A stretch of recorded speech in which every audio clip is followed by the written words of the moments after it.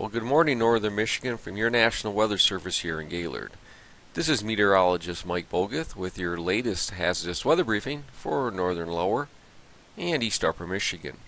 Today is Saturday, the 20th of September, 2014. Well, we're still concerned about thunderstorms that will occur today and then again late tonight into Sunday morning. That will be primarily across Northern Lower Michigan. Now, any thunderstorms will be capable of producing brief gusty winds and locally heavy rain.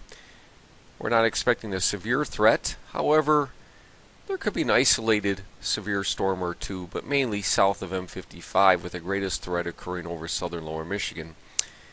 Any severe storm will produce some damaging gusty winds. However, once again, the primary threat should remain south of our area. You can see that here on our weather graphic on the bottom left corner, highlighting the slight risk for severe weather remaining south of northern Lower Michigan. But once again, we cannot completely rule out at least an isolated severe storm producing damaging winds, and that will be more likely along and south of M55. Otherwise today, showers and thunderstorms across the area. Most likely the greatest coverage this morning, and then again late this afternoon.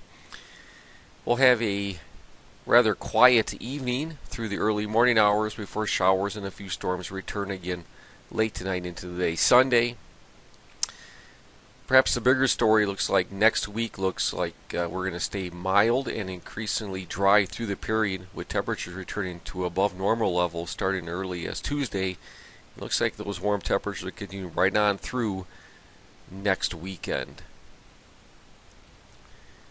Now, this concludes the hazardous weather briefing for this morning. Thanks again for joining us. Your next update is expected around 5 a.m. tomorrow morning.